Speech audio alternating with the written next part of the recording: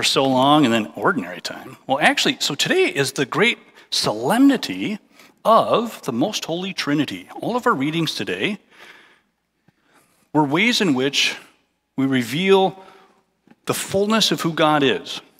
And it was more clearly revealed by Jesus himself, because Jesus is the fullness of God's revelation.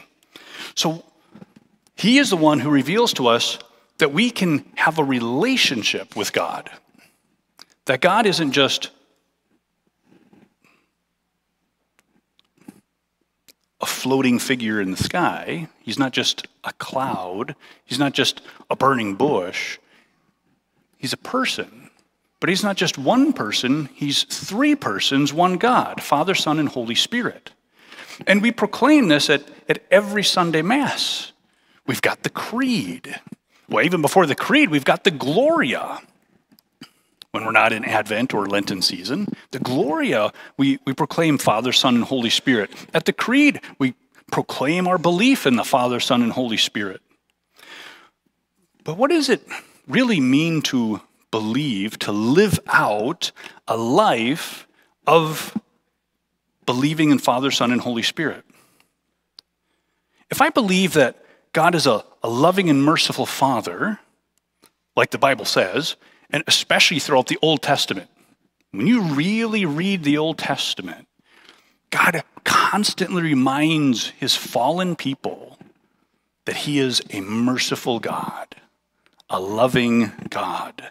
He's constantly calling his fallen people, his sinful people, back to him. He wouldn't do that if he wasn't a merciful and loving God. So if I'm going to live in this belief that God is a loving and merciful Father, then I am going to love everyone whom God created, which is everyone.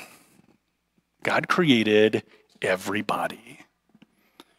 And I'm going to respect everything he created, which is every natural thing. So he didn't create the internet. He didn't create the things that we manufacture. But we have to take from the things that he created, and then we manufacture our own little things. But we need to do so in a respectful way. We need to respect everything, which includes the animals, except for the mosquitoes. I don't think we have to. What do you think Jesus did to mosquitoes? No, you don't get my blood. Get out of here. My blood is for my people. Pretty sure he was faster than Karate Kid. You hear that. Otherwise, we respect every other thing that God has created.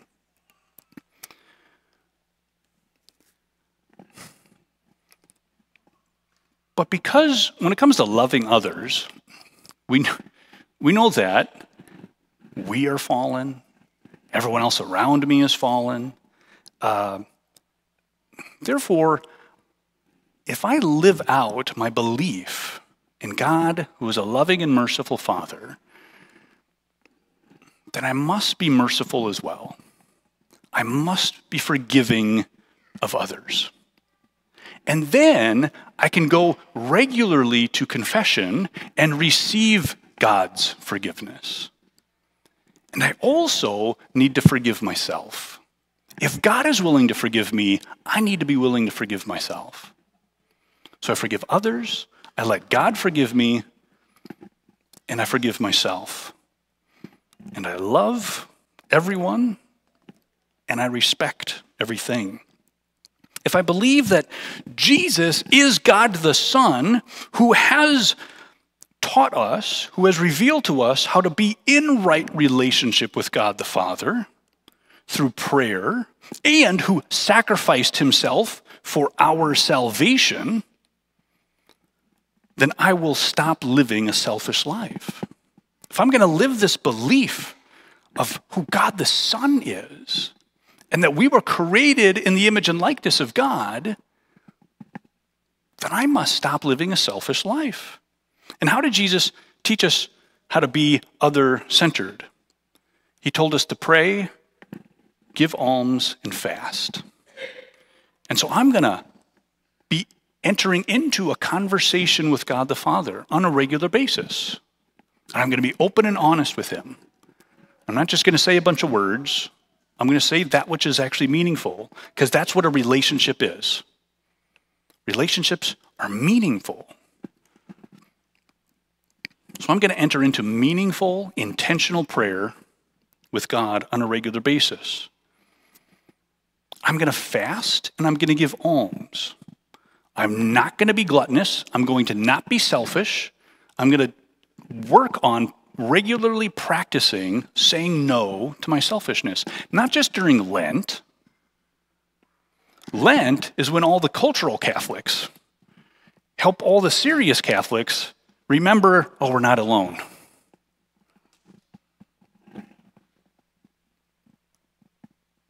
We pray, we fast, and we give alms all the time. I don't just hoard. I'm giving alms. I'm going to give to people who don't have a resource for themselves, no way to help themselves in certain areas. If I can help them in that area, I will.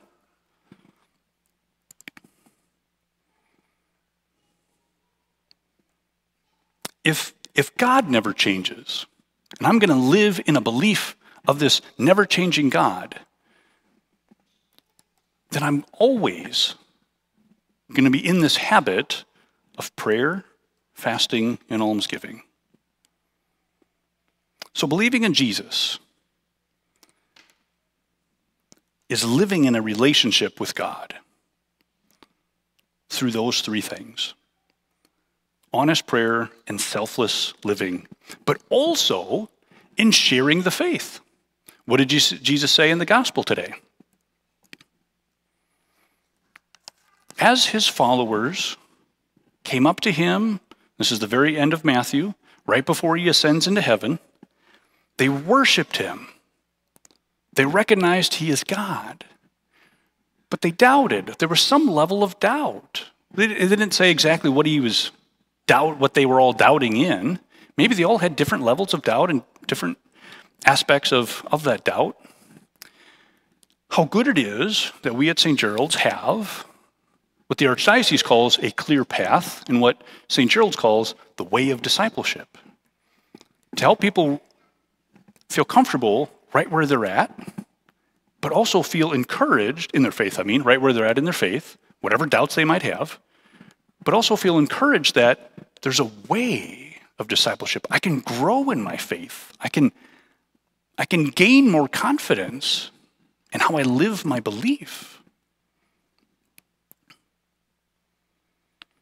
And Jesus says, go, make disciples.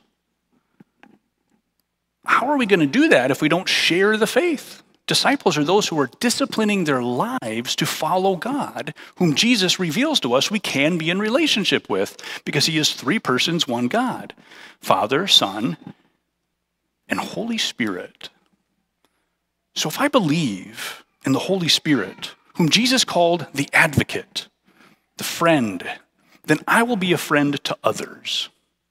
I will receive God's friendship, and I will bestow that friendship on others. I will stop being influenced by the secular culture around me, and I will instead be a positive influence to others by living out the gifts that this advocate, the Holy Spirit, has given me at my baptism and has increased in me at my confirmation. Understanding, knowledge, wisdom, fear of the Lord, also known as awe and wonder in God's presence.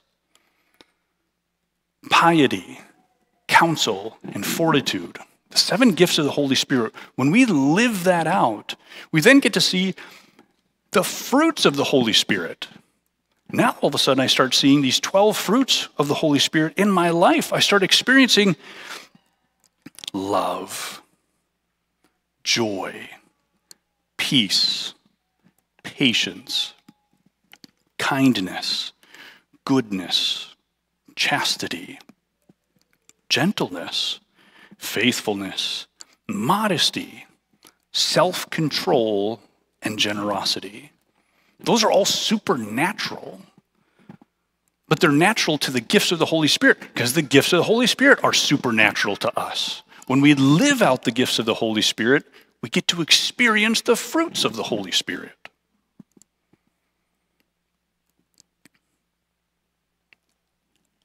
And all of this because I'm docile to the Holy Spirit. I'm receptive to what he wants to do in my life. Because before Jesus ascended into heaven, he said, I will send the advocate to you. God will be with you.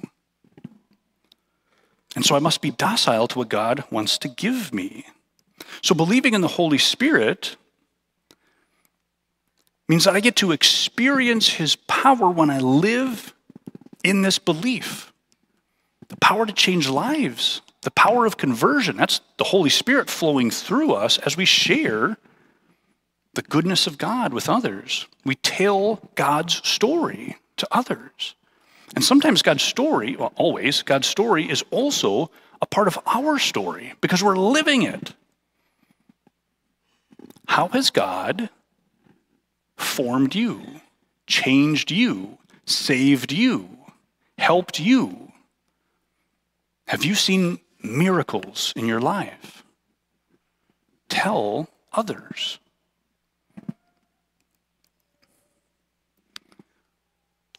Believing in the Holy Spirit means I am a confident friend to others, proclaiming and living the truth and praying over them that they would be receptive to God's truth and his love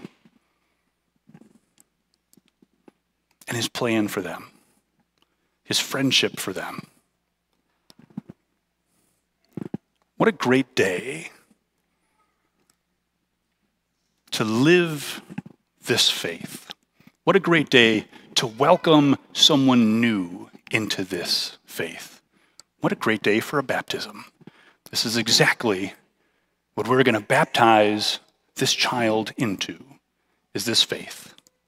But right before we do that, let's just take a moment to ask God to reveal to us. Maybe you already experiencing it while I was talking. In the things that I just shared, what are your areas of weakness that the Holy Spirit wants to strengthen you to better live out your faith?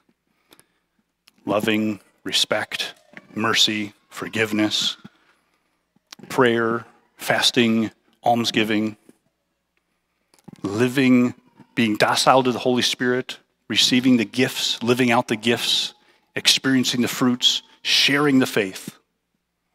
Come, Holy Spirit, reveal to us how you want to strengthen our faith and help us to live it.